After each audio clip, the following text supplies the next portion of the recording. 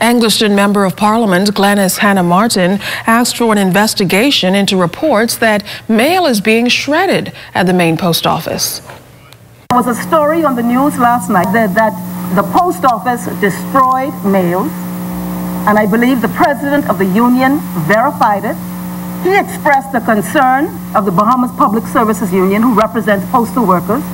He expressed the concern, I saw it myself on television, that mails that could have been coming to the union might have been intercepted by this process and destroyed. I am raising the concern for the minister to, I'm assuming he doesn't have the information, to obtain the appropriate information and to bring an explanation to the Bahamian people.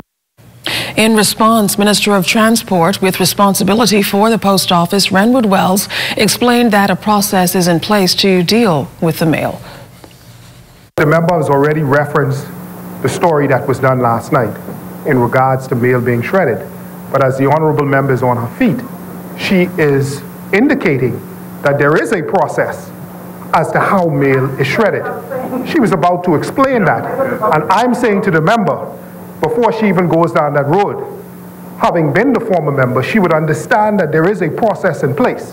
And I'm advised, as the substantive minister, that that is the process that is being undertaken at this point in time.